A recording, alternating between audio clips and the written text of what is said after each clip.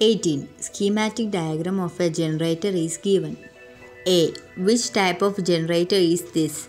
AC or DC? Answer: AC. B. Name the part of this generator marked as 1, 2, 3, 4. Answer: 1. Field magnet, 2. Armature coil, 3. Split ring, 4. Brushes.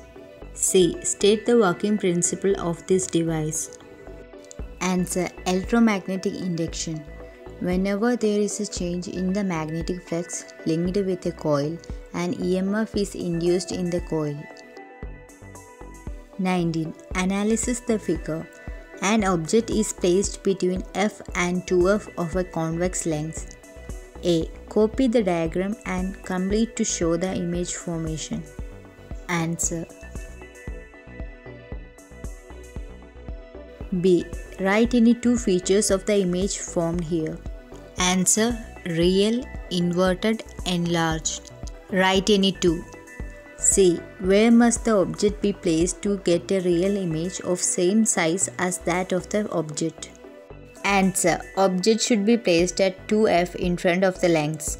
20. What is meant by the term energy crisis? Answer: energy crisis is the consequence of increasing demand but decreasing availability. B. Write any two reasons for energy crisis. Suggest two methods to minimize it.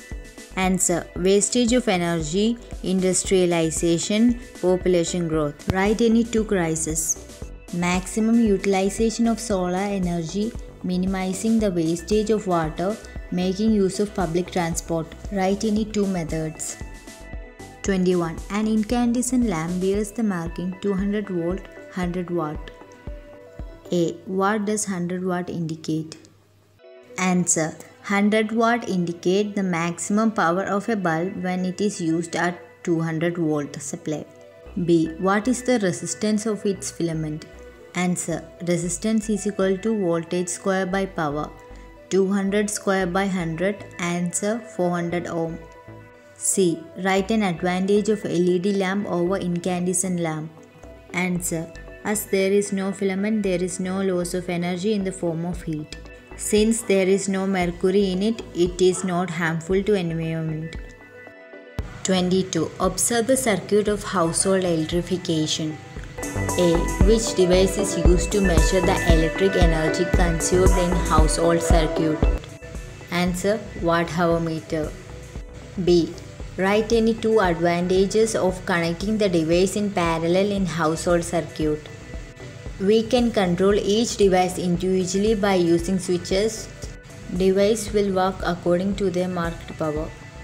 Any damage to one device will not affect the entire circuit. Write any two. C. Write the function of ELCB. Answer: ELCB helps to break the circuit automatically whenever there is a current leak due to insulation failure. 23. Light rays entering into air from glass is depicted below. Observe the figures and answer the given questions. A.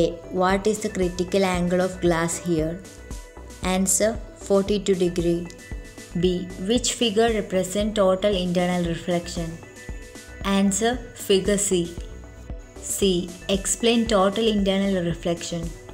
Answer: when a ray of light passes from a medium of higher optical density to lower optical density at an angle of incidence greater than the critical angle, the ray is reflected back to the same medium without undergoing refraction. This phenomenon is known as total internal reflection. D. Write any two instances that make use of total internal reflection. Answer: used in medical field, endoscope, used in telecommunication, optic fiber cables. 24. Observe the given circuits. A. Calculate the resultant resistance in circuit A and circuit B. Answer: resultant resistance in figure A.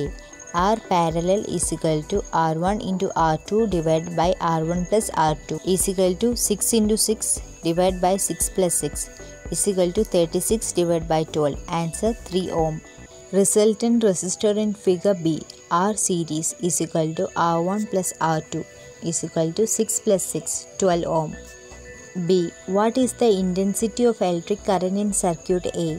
Answer. Current in circuit A. I is equal to voltage by R parallel is equal to 12 by 3 is equal to 4 ampere.